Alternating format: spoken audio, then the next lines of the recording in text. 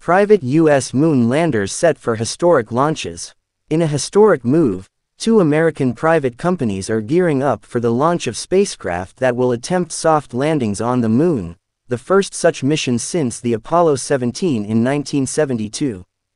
Astrobotic, based in Pittsburgh, plans to launch its Peregrine lander on January 8, followed by Houston-based Intuitive Machines with its Nova C lander on January 12. Notably, these uncrewed missions mark a departure from NASA's direct involvement, as private firms take the lead. Operating under NASA's Commercial Lunar Payload Services initiative, both missions aim to deliver scientific instruments to the moon. Astrobotic and Intuitive Machines will collectively carry about a dozen payloads, including a physical Bitcoin and miniature sculptures by artist Jeff Koons. The initiative encourages private companies to own and operate lunar landers, with NASA paying a fixed price for their services, a cost-effective approach compared to traditional robotic lander missions. Astrobotic's Peregrine Mission 1, scheduled for launch on January 8, holds the potential to attempt a lunar landing by February 23.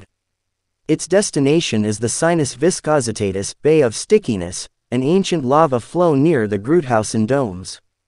The mission's primary goal is the initial reconnaissance of the lunar surface. Among the payloads Peregrine carries are NASA instruments like the Peregrine Ion Trap Mass Spectrometer, designed to measure water molecule movement as the lunar surface heats up.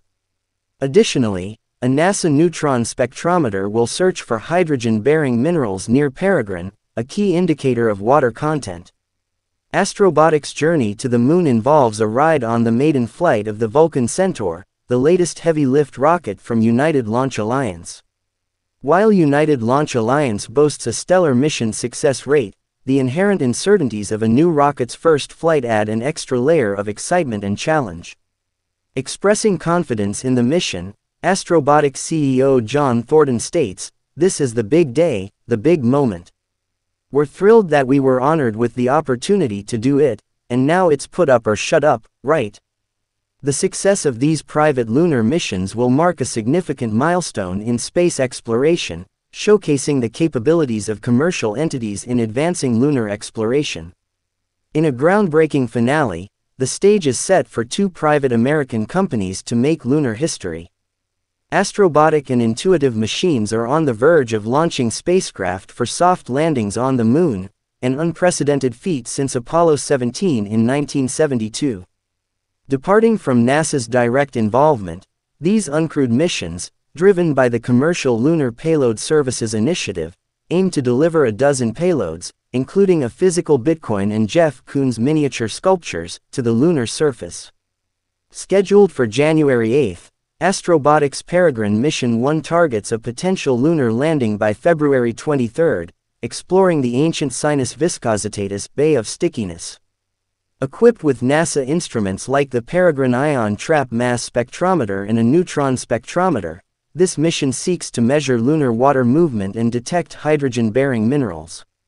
The journey to the moon involves Astrobotic hitching a ride on the inaugural flight of the Vulcan Centaur, United Launch Alliance's latest heavy-lift rocket. CEO John Thornton exudes confidence, declaring, "This is the big day, the big moment. We're thrilled that we were honored with the opportunity to do it, and now it's put up or shut up, right?" The success of these private lunar missions signals a significant leap forward in commercial entities driving lunar exploration.